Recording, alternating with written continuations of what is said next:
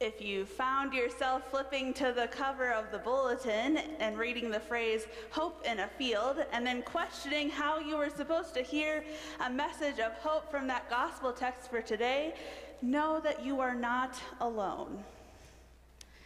After all, many of us look at the season of Advent as a time to celebrate the sure and certain hope in the coming of the Christ child and for the future of the world.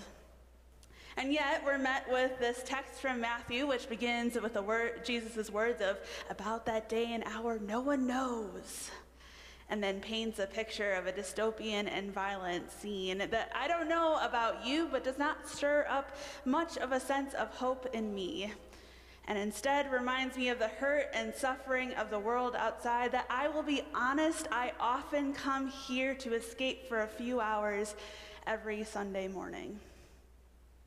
Maybe you're like me and you would much rather stick with the beautiful Isaiah text, which begins, in the days to come, and then paints a beautiful picture of peace and transformation of weapons into tools that are used to cultivate creation rather than destroy it.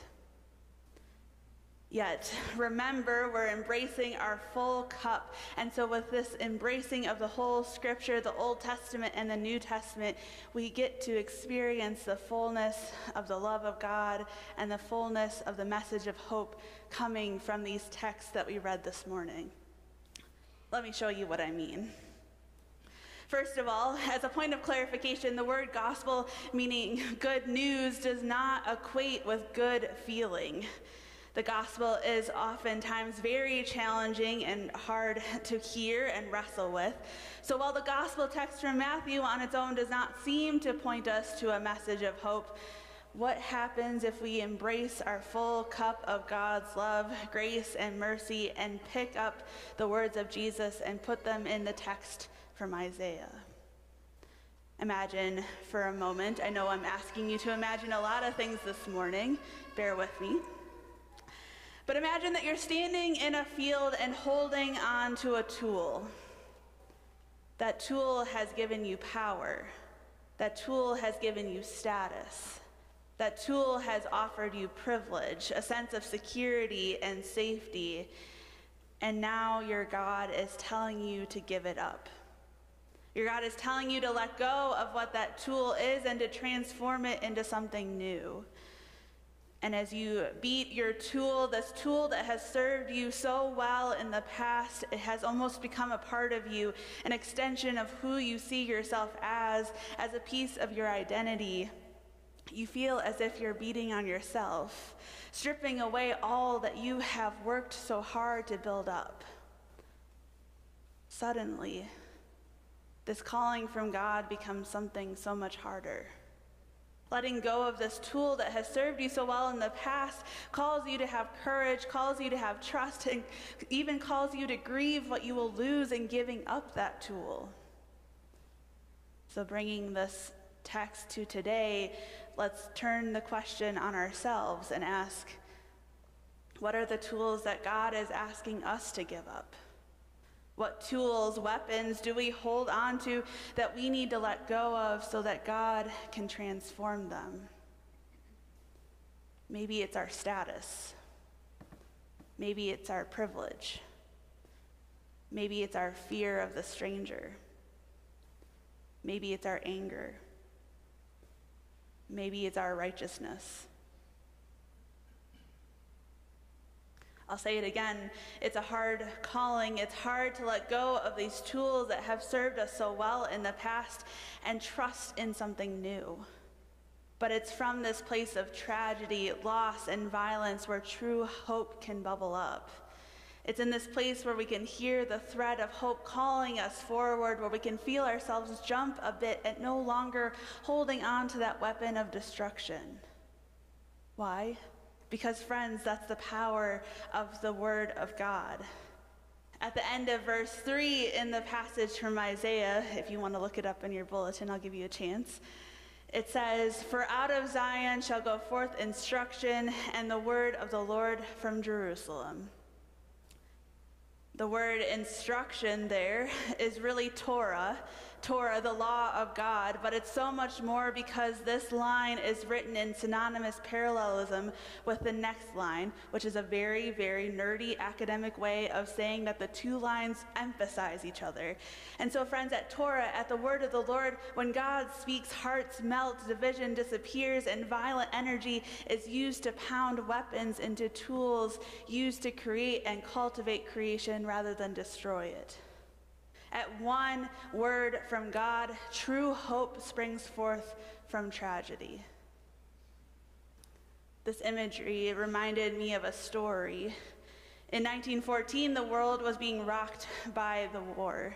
Not yet named World War I, the Great War was a tragic time of destruction and death.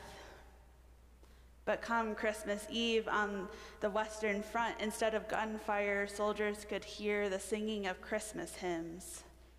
The singing went back and forth until all joined in singing the hymn, O come, all ye faithful."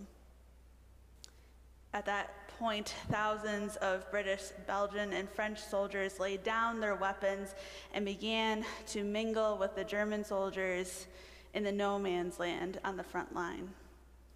Gifts were exchanged, more hymns were sung, and the dead were honored and buried, and some troops even played soccer with makeshift soccer balls.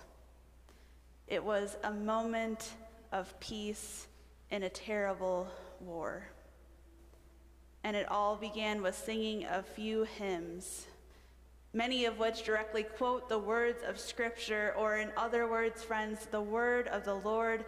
Tools of destruction were set down, divisions were melted, and community was cultivated. At one word from God, true hope sprung forth from tragedy.